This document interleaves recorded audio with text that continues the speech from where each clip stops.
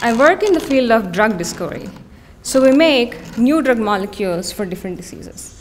And currently, I'm working towards making new drugs, or what I would like to call kryptonite, against Cryptococcus neoformans, which is just a really long name for a fungus that is shown in the image there.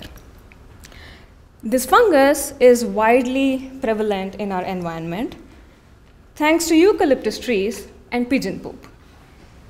So what if it's there everywhere? Why do we care? That's because this fungus causes meningitis in human beings, which is an infection of the brain that could lead to coma and eventually death.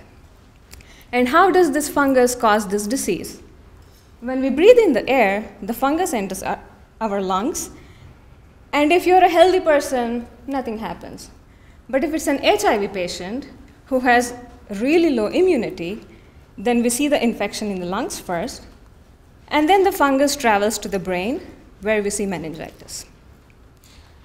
Globally, nearly 300 million people are affected by really serious fungal infections. This is pretty much the population of entire United States. And every single year, there are more than 200,000 new cases of meningitis by this fungus seen in HIV patients. And over 90% of these patients die from the disease. So what are the options for someone with this disease? Currently, there are two major drugs in the market. Again, if there are already drugs in the market, why are we spending time to make new drugs, right? That's because these drugs have some disadvantages and some really serious side effects. The one to your left is an injectable, which means every single time the patient needs the drug, they need to visit a doctor to get the injection. It's not really practical. And also, this drug not only kills the fungus, but it also kills your kidneys. It's extremely toxic. The one to the right is a capsule, so you can take it orally, but it shows severe interactions with other drugs. And since most of these patients are HIV positive, they're most likely on a lot of other drugs. And it's not good to have something that may reduce the effect of another important drug, which may actually be saving their lives at that point.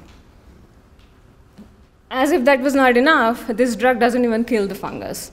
It only stops the fungus from growing, which means the patients have to take this drug for the rest of their lives.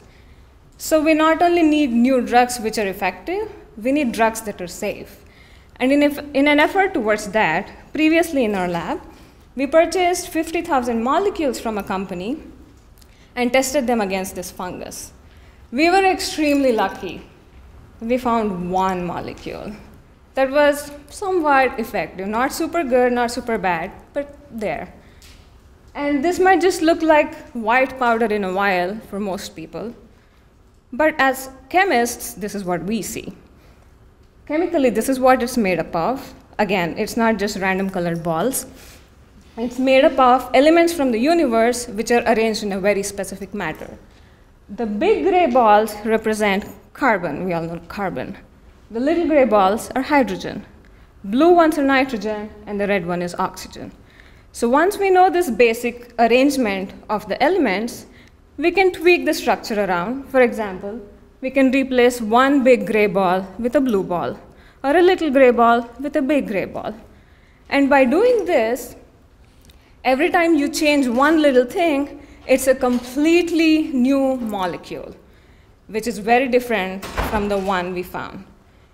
And that's what is really cool about chemistry, right?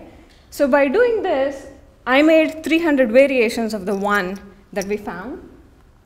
All of them were tested against the fungus, and more than 100 of them killed the fungus.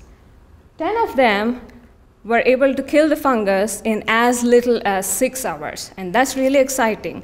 This means the patients don't need the drug for the rest of their lives. It's cost effective. When we tested them against mouse, they were also active orally.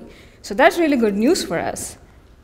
We're working really hard to take it to the next phase to test them in humans.